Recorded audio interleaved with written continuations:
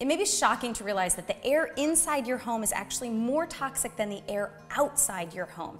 The Environmental Protection Agency did a study and that they found that the air inside most homes is 3 to 5 times more toxic than the air outside. And yet, we spend 90% of our time indoors. There was a study also done that found that 80% of cancers are caused by environmental factors rather than genetic, and that includes exposures to carcinogenic materials that are found in things like cleaning products and other common household products. All those same chemicals are being studied for the way they relate to things like autism and allergies and the like. So what can you do to reduce your exposure? Number one, open your windows. Our homes today tend to be very airtight, which is great from an energy efficiency standpoint, but it also traps all of those toxins in. So open your windows, let your house breathe a little bit.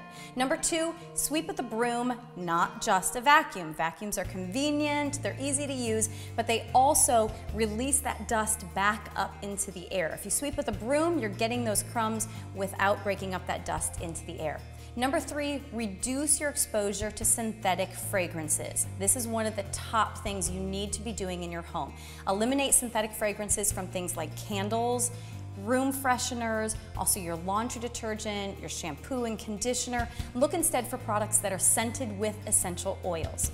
Number four, let plants clean the air in your house. NASA did a study a while back and they looked into which common household plants could keep the air inside a space shuttle fresh. And what they found was a number of common indoor plants that specifically target those indoor air pollutants and pull the pollutants out of the air.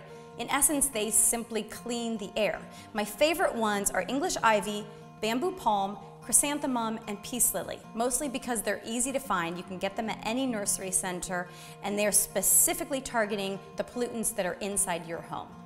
Lastly, clean your house with kitchen staples instead of those chemical cleaning products that maybe you've been using. Your 5 kitchen staples for this are baking soda, distilled white vinegar, a basic liquid soap, olive oil, and lemon juice. In fact, there's a whole separate video just on this, teaching you how to clean your house from top to bottom using these 5 kitchen staples. If you stick with this video series, you will find that living your healthiest life is not just about the food you eat, it's also about the environment in which you live.